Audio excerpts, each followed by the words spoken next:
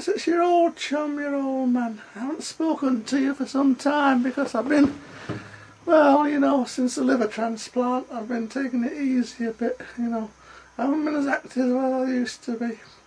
But I tell you, the other day, what happens is our Natalie's grandmother's in a nursing home. You know, very sad, but she's very old, so it's the best place for her, quite honestly. We can't bear with her being around the house with her demanding ways. So it's all okay. She's in the nursing home. I went to visit her the other day and we had a very strange experience. Strange is not quite the word for it, but as it happened, the nursing home had hired this theatrical group to come and put on an entertainment. Oh, wasn't that a nice thought for the old people sitting there in their wheelchairs and their seats with their rugs over their legs? Oh, all in anticipation of seeing a thrilling entertainment, yes. Well, what happened was, this family came on stage. There was a father, a mother, a son and a daughter and a dog. You know, and we watched in anticipation of what would occur, and frankly it was baffling.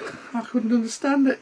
The father dropped his pants and pulled out his knob, started masturbating.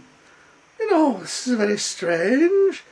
And then the mother, if she was the mother, sort of went down on him, if you express my meaning, and sort of jerked him off. And the son came over and the son sucked on his dick as well. And the daughter, she just sort of stood aloof like that, saying, I want nothing to do with this. But then she made the fatal flaw of bending over, and the dog immediately leapt on her and rodded her from behind. Oh, we didn't know what to think.